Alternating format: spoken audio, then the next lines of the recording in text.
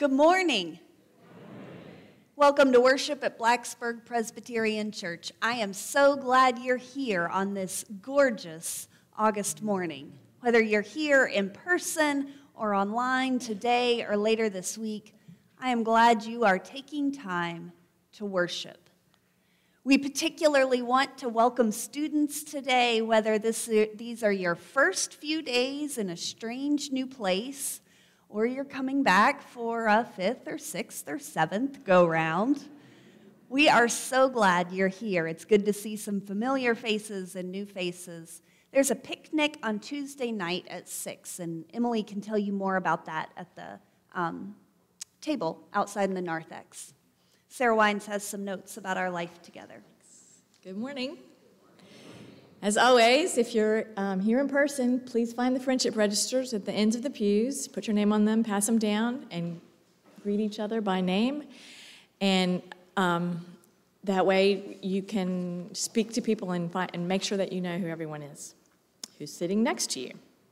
Today is our monthly Sensibility Sunday, so we invite you to contribute to our anti-hunger offering by either using a marked envelope in the pew or placing your offerings in our sensibility jar, or by donating online. Next Sunday is our annual end of summer shindig. It will be held again this year at Nellie's Cave Park. We'll begin at 4 o'clock and a picnic will be provided. In your bulletin is a list of things that everyone can bring. In addition, if you would like to contribute to the food for the picnic, it's not a potluck, but we'd like people to contribute if you are able to. Please go to the sign-up, which is listed in there as soon as you can so that Melinda will know who can bring food. And also let Melinda know if you can come, because that will help her know how much food is needed. I don't know where Melinda is in the congregation, but oh, of course I do. Melinda is easy to find today. I just didn't make that connection. Yes. Okay, you will notice in your order of worship that there will be a congregational meeting at the close of worship. We invite you to stick around even if you're not a member. It'll be a short meeting. And you are invited to join us after worship outside under the maple tree for after worship for refreshments and fellowship. Let us now center ourselves as we begin worship together.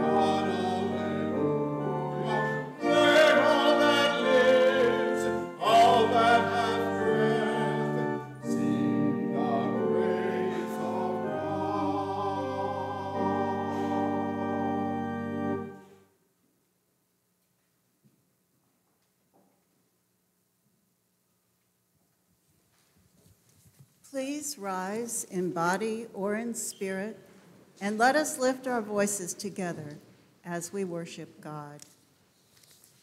We gather in the presence of a God who has made promises that the broken can be mended, and the grieving can be comforted, and the hopeless will find hope. Together, we lean into these promises, sometimes with strong faith, sometimes with big questions, but always with hope. for we've caught a glimpse of another way.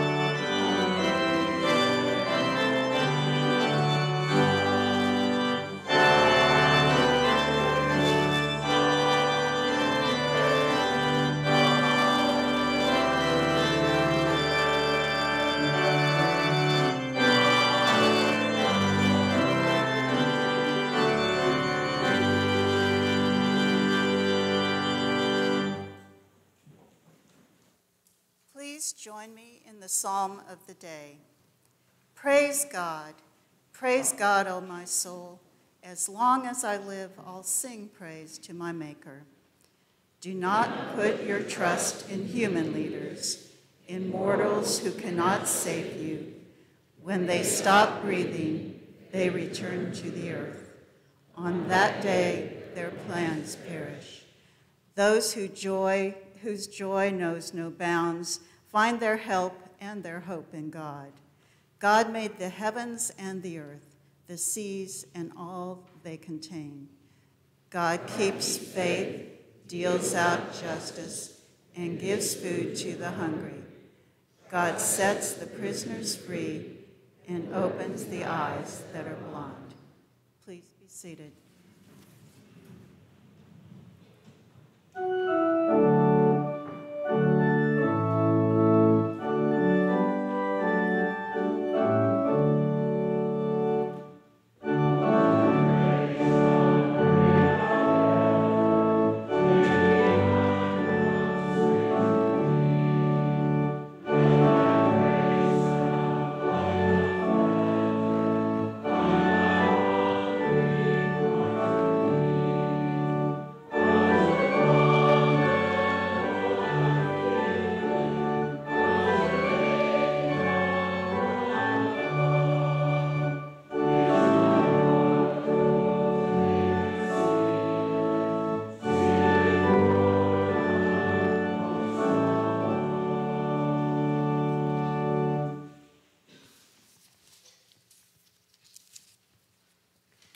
God has always been there for us, loving us and calling us to be all that we can be.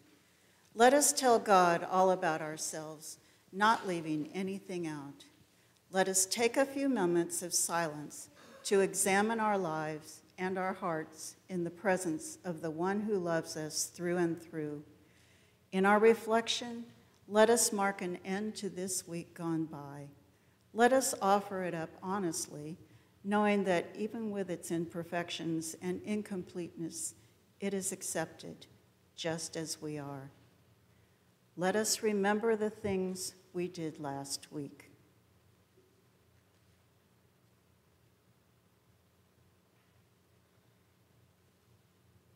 The times we loved well,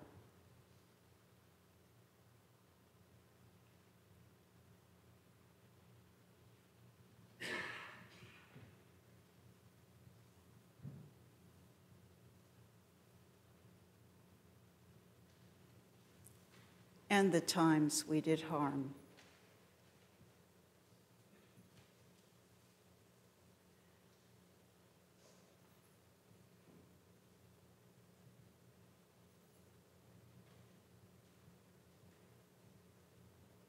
Let us remember the ways we related to you.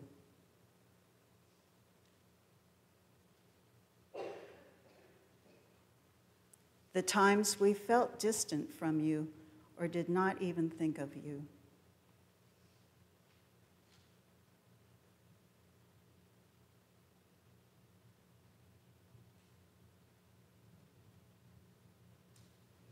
The times we experienced your tender mercy.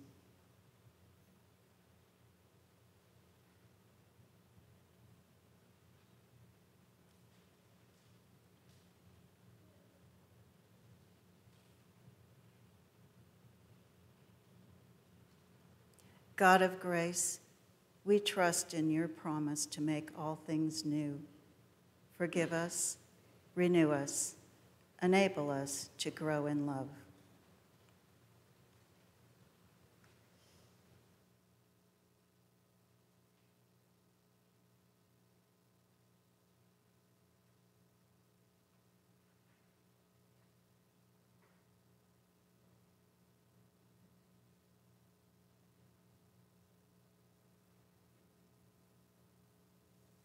Repeat after me. I am a child of God, holy and beloved. This is our identity that we do not earn and cannot lose because it is given to us by God. And in baptism, we are reminded that we are claimed and loved. So friends, hear and trust the good news. In Jesus Christ, we are forgiven. Thanks be to God.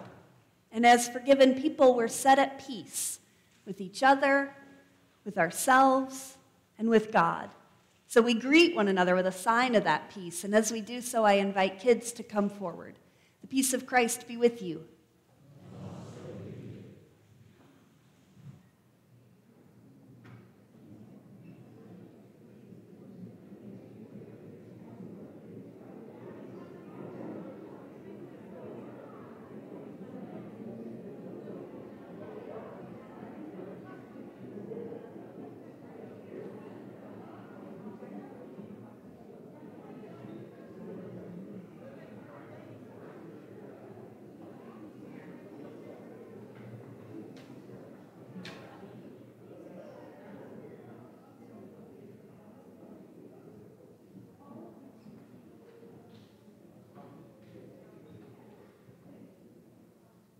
How are you?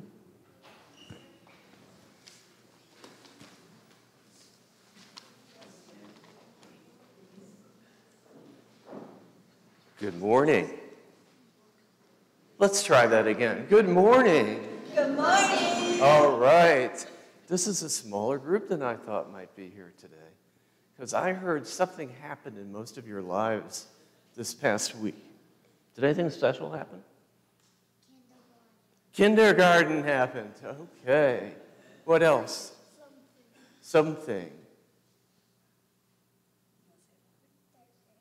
Third grade. Fourth grade. Which grade? Also fourth grade. Okay. So we have people of different grades. What's the best part of school? What did you miss? What do you like going back to school? Get to see friends again. Very important. What else? Did you miss some other things? You didn't miss anything? What? Playing on the playground. There are no votes for recess or lunch as being good things? I would have expected that. Well, a while back during children's time, I think you all had a discussion about promises. And today we're going to talk about promises too. What's a promise? Oh, what's a promise, son? It's like, if you say, Mom, I promise my room, you can't not do it. Okay, Mom, I can't not do that. Okay. Is it an agreement? You mean an agreement between your mom and you? Okay. I'm not good at promising my mom that I will clean up my room. Not going to promise everything, right? You got to be careful what the terms of the agreement are, huh? Yes. Okay. All right. What else about promises? I want to suggest to you that you and I have already made a promise this morning. I promised to come up here and facilitate this conversation, and you promised to be a part of it. And that's something we might sometimes call an implied promise. And there's different levels of making a promise. Maybe the next level up is maybe you're going to play softball with your friends. And you agree somebody's going to bring the balls and somebody's going to bring the bats. That's sort of an informal agreement. And you can take it up another level. Have you ever been to a wedding? Have you ever been to a wedding? Well, a wedding is a ceremony that takes place between among a couple, or two partners, who make promises to each other. And that takes it up to another level. Those are very important promises. And take it up to another level, sometimes we sign an agreement to something. You may have signed an agreement to go by the regulations in your classroom, for example. Sometimes we take it to a very formal level, and there are legal agreements that actually require not just the signing of the two partners, but of witnesses who say, hey, I saw that. That's really that person's signature, okay? Well, in today's Bible passage, Pastor Sarah, I think, is going to talk about a little more about Jacob that we've been hearing about in Genesis, and his desperate search for winning and obtaining things. So we'll even hear him get sucked into a couple of promises with Laban, who doesn't uphold the terms of an agreement they have. And putting together what we know about Jacob and what we will learn about him in further passages, we find a man who is stubborn, focused on things, and not people, and not taking time to listen to God and to understand and appreciate the promises of God. God is faithful, and God keeps his promises, and importantly, he wants us to keep our promises. Jacob needed to listen to the word of God and embrace the promises of God. Will you please pray with me by repeating after me? God, thank you for keeping your promises to us. God, thank you for keeping your promises to us. Thank you for being there to help us. Thank you for being there to help us. Please help us keep the promises we make to others. Please help us keep the promises we make to others. In Jesus' name we pray. In Jesus' name we pray. Amen. Thank you for joining me.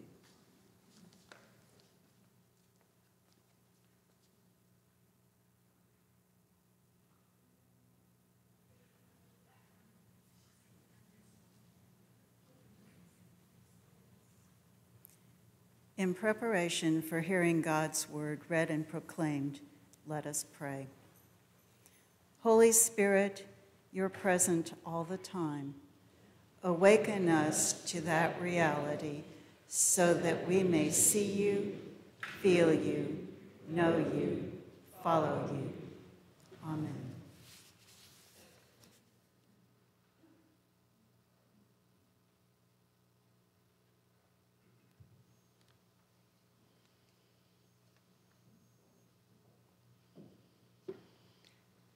As we continue our march through Genesis, we are indeed picking up again with the story of Jacob.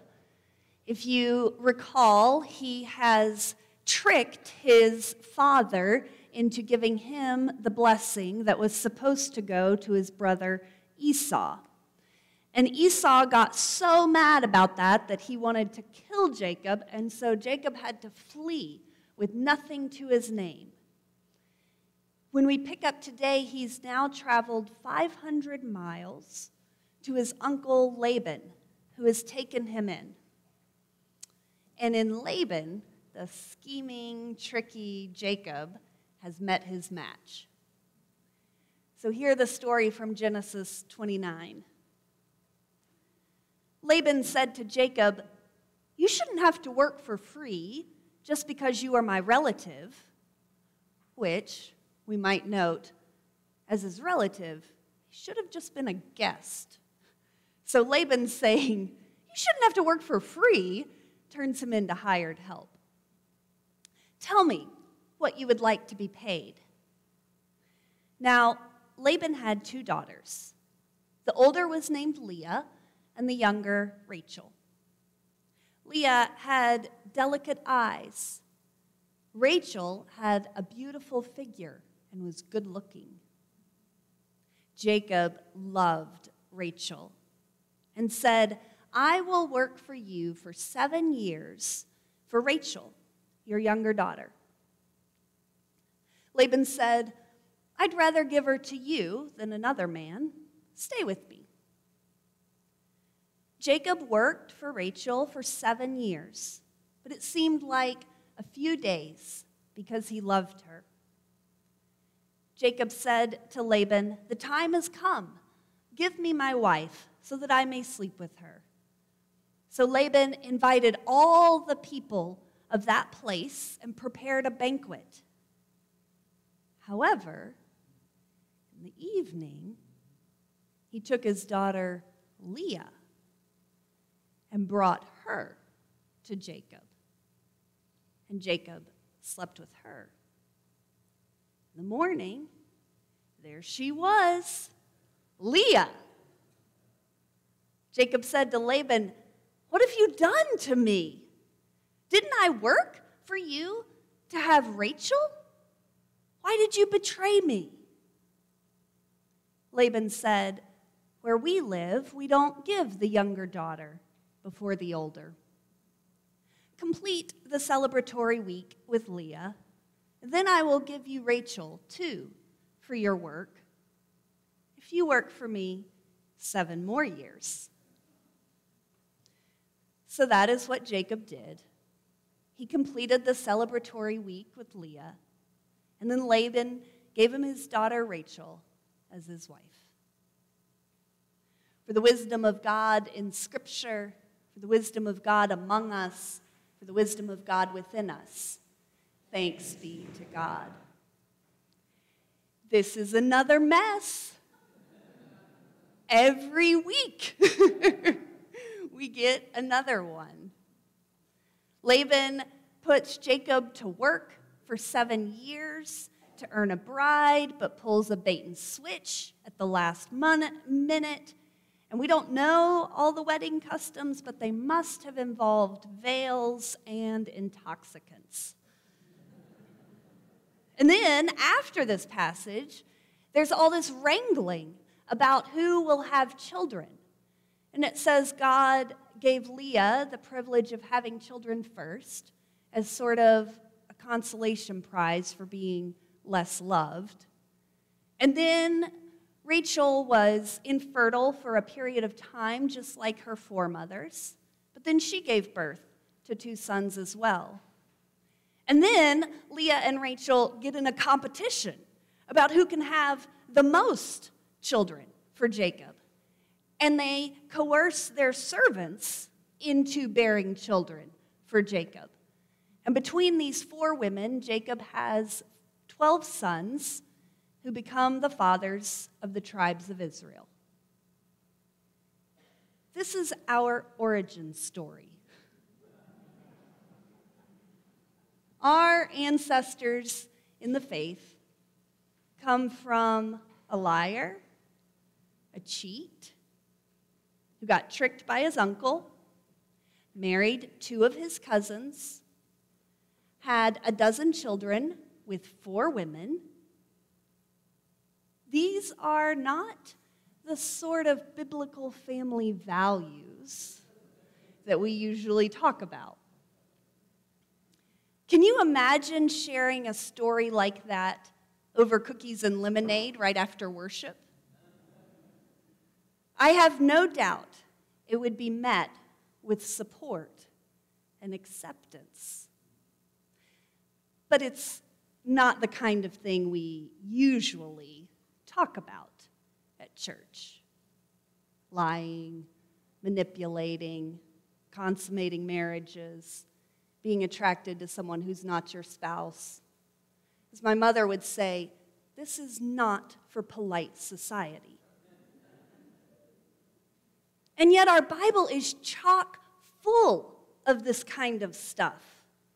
It's hard to think of any characters who are totally models of righteousness or purity or even just normal, whatever that might mean. Moses had a fear of public speaking, and that was his job, and he had a violent history. David had a penchant for other men's wives and was willing to kill to get them. Elijah couldn't take a joke. Jeremiah was too young. Ezekiel had hallucinations. The disciples were often bumbling idiots. And Paul, without whom we wouldn't be here, had a first career of killing Christians. And then there's Jesus, who was unhoused. He had nowhere to lay his head. And the rumors at the time said he was a glutton and a drunk. He loved the wrong sort of company. And he was always ready to make a scene. He didn't fit in polite society. Why would the Bible tell all these stories? These are not the sorts of people I am inclined to hold up as role models. We have to cut away a lot of parts, skip a lot of things, if we're going to hold them up as paragons of goodness. It's been tricky figuring out children's times this summer. Maybe the Bible tells these stories about these kinds of people because these are the only kind of people there are. Who doesn't have some weirdness to them? Who doesn't have some mix of incredible beauty and persistent character flaws? Maybe your flaws are more mundane than some of our biblical heroes. Maybe a tendency to micromanage, or a bad habit of thoughtlessness, or a persistent judgmental streak. We all have something going on. And we all have stories we don't tell in polite society over cookies and lemonade. We all have chapters we'd like to forget, and people on the family tree we'd like to not claim. But these are the sorts of people in the Bible. When God wiped everyone out with the flood, the story is that God was looking for perfect people. And God could only find Noah. Then God wipes everyone else out, and Noah's family immediately messes up. And God decides and promises to never wipe everyone out again. not because we were some descendants of a perfect person and are ourselves perfect, but because God realizes, this is just the way they are. And God works with what God has. And none of these characters' failures or flaws manage to derail the purposes of God. The persistent pull of love is too strong to be overcome by our weaknesses. So, if this is what God is like, working with regular people, with all our stuff, and this is what the Bible is like, full of stories of regular people and their ridiculousness, why do we think we have to be put together and well-behaved to be good Christians? I get why many of us dress up for church. I dress up for church. I always have. It is a way for me of setting aside this time and this space as something different from the rest of my life. And if it serves that function for you, I'm glad. When I was a child, though, it was framed as dressing up for God. God doesn't need us to dress up. God embraces us just as we are. I adore when I see children running around barefoot, their shoes scattered to the winds, and covered in clothes that bear paint stains and grass stains and all the marks of a joyous embrace of life. And I love when I'm talking to someone at the beginning of worship and realize they still have a little dirt around their fingernails because they couldn't wait to get their hands in the earth. If you hate dressing up, or if you just don't have any dress-up clothes, this is your permission slip, your blessing to come to worship in what makes your heart sing. Maybe what you wear for your acts of care during the week. Whatever will help you bring your mind and your heart and your body to worship.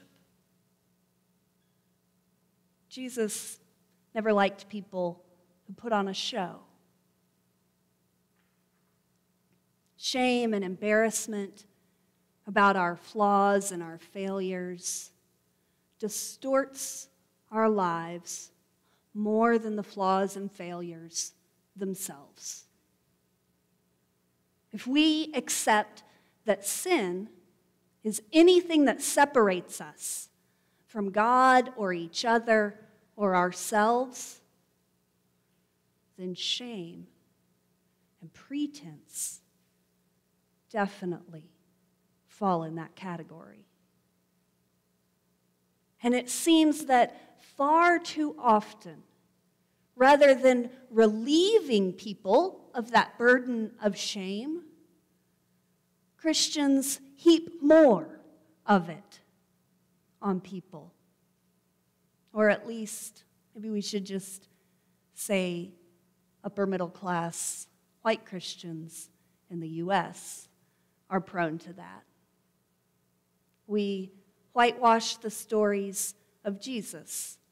We leave out these stories from Genesis.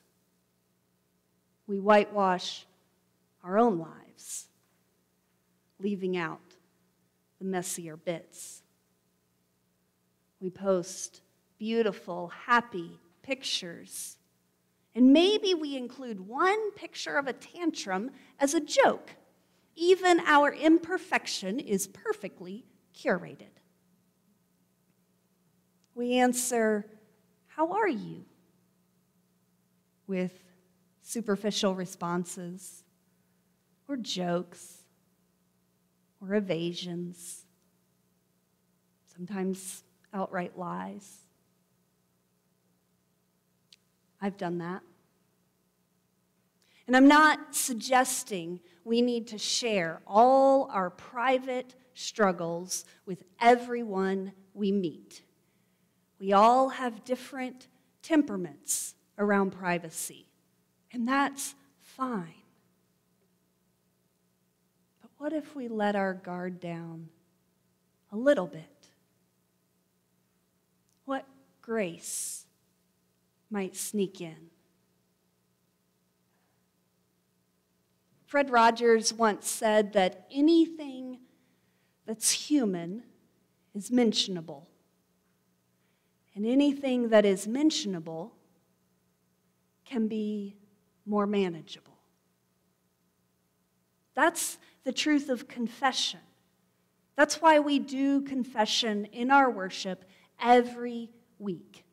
Not so we feel bad about ourselves, but because what we mention and offer up to God can be made more manageable. And that's the testimony of Scripture. So let's make this a space where we can answer honestly. I'm struggling. I have messed up. I need help. Let's be a community rooted in Scripture, all of it, where we can bring our whole selves, beautiful and flawed and faithful and messy. We need that. The world needs that.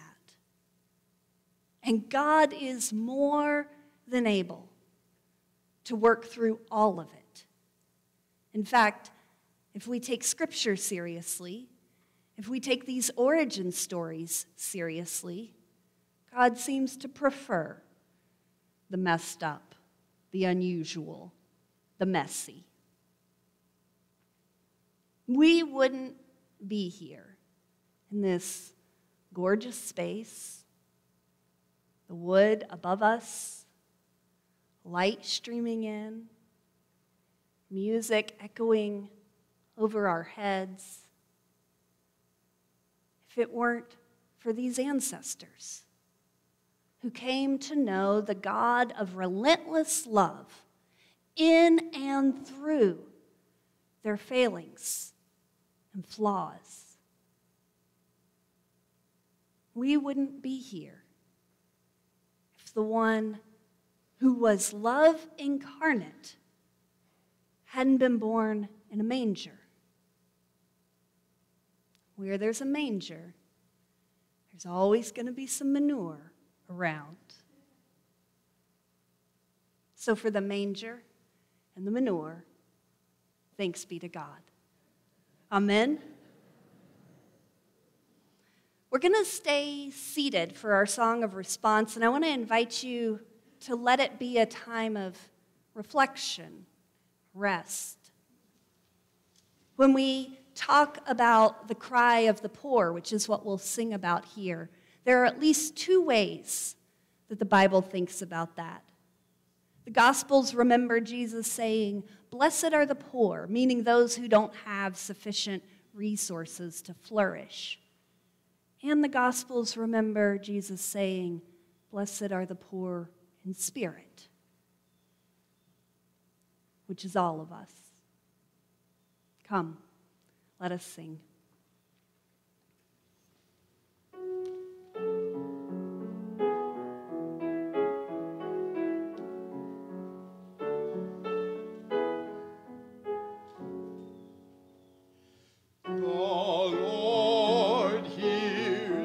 Cry of the poor, blessed be the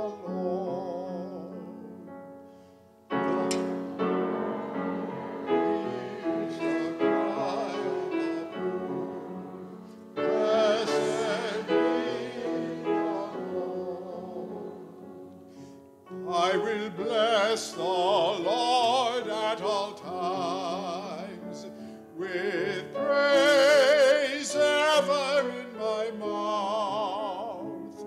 Let my soul glory in the Lord, who will hear the cry of the poor.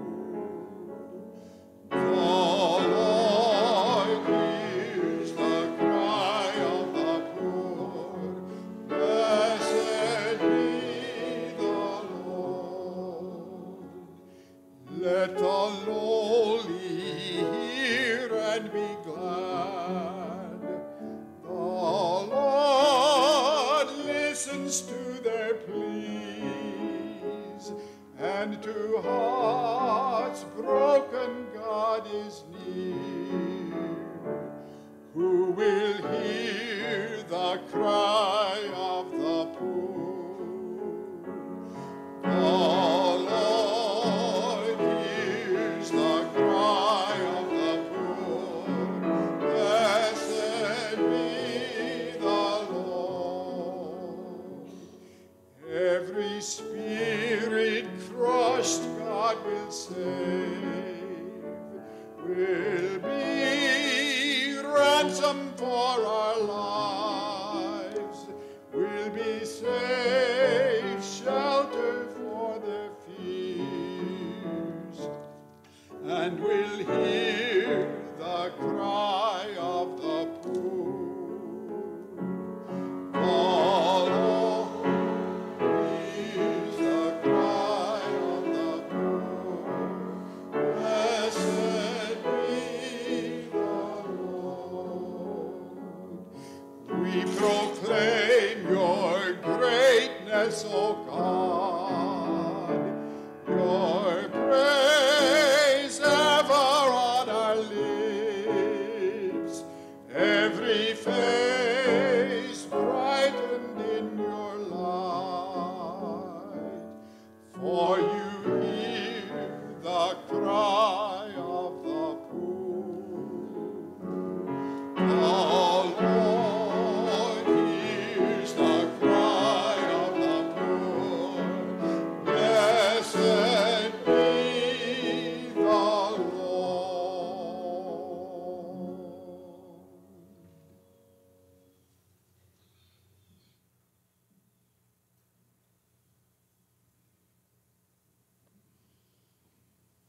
As we continue in prayer, we'll begin with silence.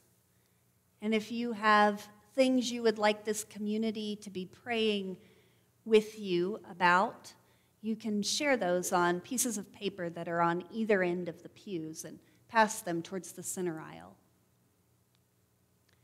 Come, friends, let us pray.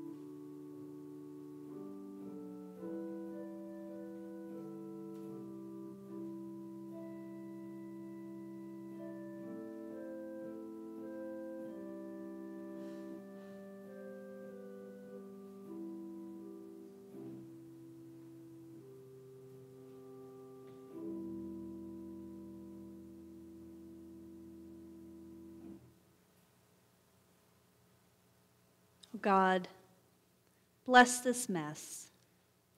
Bless the messes that come from joy and play and connection. Paint stains and dirty knees and a sink full of dishes. Let us come to see them as hymns of praise, sacraments of your grace. Bless the messes we make of our lives, the ways we wound others, ourselves, and the life of the world. Help us be honest. Learn to own rather than hide our messes, so that your strength might be made perfect in our weakness. Bless the messes we make of your world. Unnecessary suffering caused by our greed and love of power and thoughtless consumption. Make us brave enough to see our sin clearly so that we might turn from it. God of Abraham and Sarah and Hagar, and Isaac and Rebekah and Jacob and Leah and Rachel, hear us as we call upon your name. These are the prayers of our community. We pray for peace in Ukraine and around the world.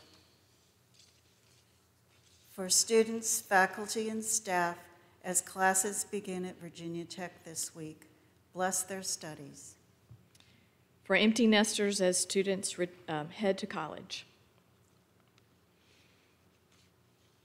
And now we pray the prayer that Jesus taught us to pray. Our Father in heaven, hallowed be your name. Your kingdom come, your will be done on earth as in heaven. Give us today our daily bread. Forgive us our sins as we forgive those who sin against us. Save us from the time of trial and deliver us from evil. For the kingdom, the power, and the glory are yours, now and forever. Amen. Friends, all that we have and all that we are is a gift from God who loves us. How richly we have been blessed. And by God's grace, what we offer back can be used for ministries of justice and healing and liberation here in the New River Valley and around the world. So let us rejoice in all we've been given and all that is ours to give as we receive the morning offering.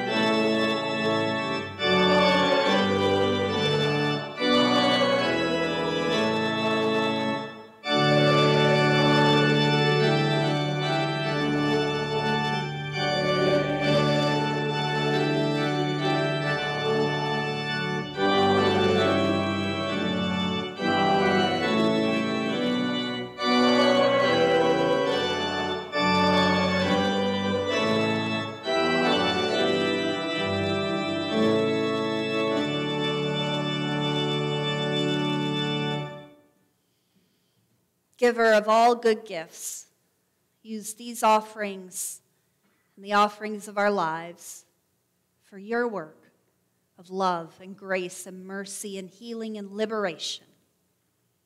Amen.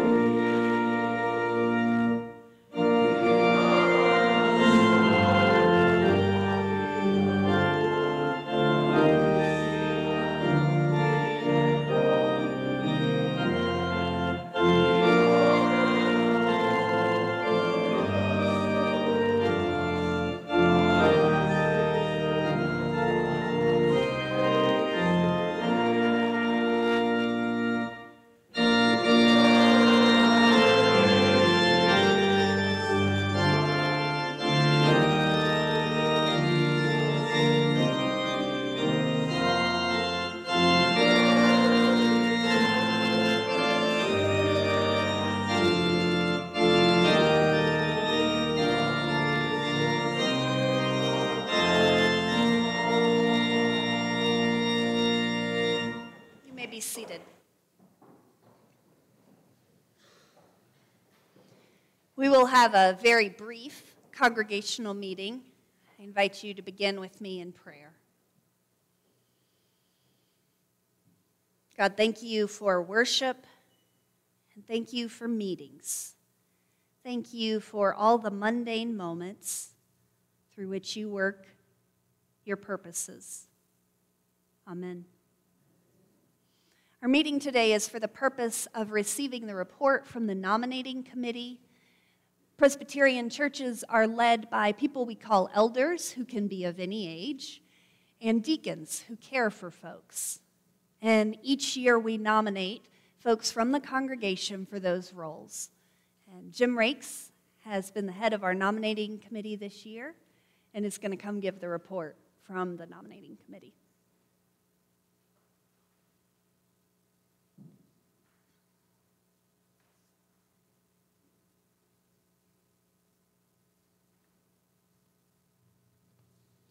Good morning. On behalf of the nominating committee, Heather Lawrence, Jim Rakes, Andrew Warren, and Melinda Winslow, and Pastor Sarah Wiles, ex officio, we would like to recognize and nominate this morning the members from our congregation who have agreed to serve in the positions as we will describe. First of all, I would ask you to stand, please, as we call your names. The deacons class of 2026, Suzanne Ducker and Linda Smith. The elders class of 2026, Susan Bailey, Russell Gregory, Ed Spencer, and Tom Tiller. And the elder class of 2024, Deb Call. Are there any additional nominations from the floor? And to offer one, you need to have spoken to the person. Hearing none, we'll take a vote. All those in favor of these who have been nominated, please say yes. Yes. Opposed? Thank you so much for saying yes to this call and the ways you will serve. I invite you to rise for the benediction.